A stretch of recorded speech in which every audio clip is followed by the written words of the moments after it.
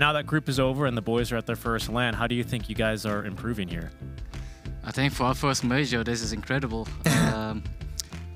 Without our captain, like this is insane. Yeah. I know that there's a lot of OG haters out there that wants us to lose, but you know, even if we lose, we are here without our captain, being upper bracket, beating like a lot of teams, and I don't know what else to say. Yeah, that's amazing. Congrats. I do want to ask though, is Seb fulfilling that role of the captain then instead for the team? I think Johan and Seb is doing a lot of the mental work on me as here too to watch out. I think it's great. Even though I see that we lack some leadership, I still see like Seb improving each game he plays with us. Like he just keep improving. I don't see the limits of this guy. He might be 30 years old, but you know, his reaction is not slow. I can tell you that.